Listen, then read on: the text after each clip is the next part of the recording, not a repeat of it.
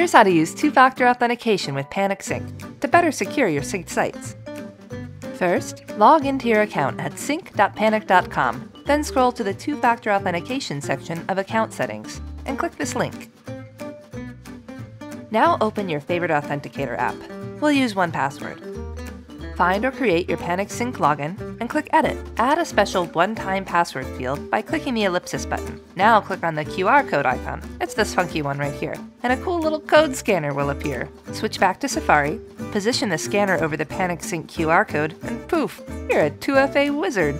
Click Save in 1Password, and you should now see a new, top-secret, ever-changing 6-digit code. Click to copy the 6-digit code, as long as it's not too close to expiring, and paste it into the code field. Then click the Enable Two-Factor Authentication button. Now don't forget to save those recovery codes. You never know when you might need them. Well done! You've just made your Panic Sync connections even more secure by enabling two-factor authentication, available on all apps from Panic. Learn more at panic.com.